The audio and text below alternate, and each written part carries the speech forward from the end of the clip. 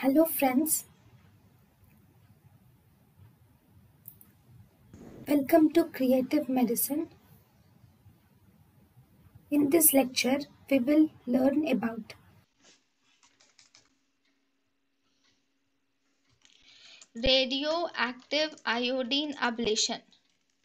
Okay, radioactive iodine ablation recommendations.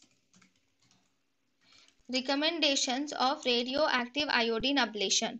Radioactive iodine ablation is recommended in all patients with stage. It is important for all patients with stage 3 or stage 4 disease, or it is given in all patients with stage 2 disease and who are less than 45 years of age.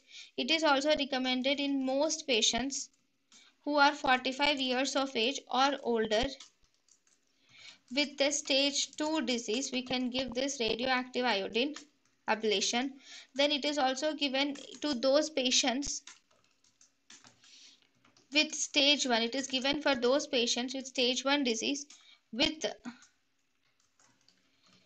aggressive histologies and also with aggressive histologies or nodal metastasis, or patients with multifocal disease, and also with extra thyroid or vascular invasion. For all these conditions, we require or we recommend radioactive iodine ablation. So radioactive iodine ablation is recommended for all cases with stage 3 or stage 4 disease, for all patients with stage 2 disease who have age less than 45 years, most patients of 45 years or older with stage 2 disease, patients with stage 1 disease with aggressive histologies, nodal metastasis with aggressive histologies or nodal metastasis or multifocal disease, and extra thyroid or vascular invasion. For all these, we should do.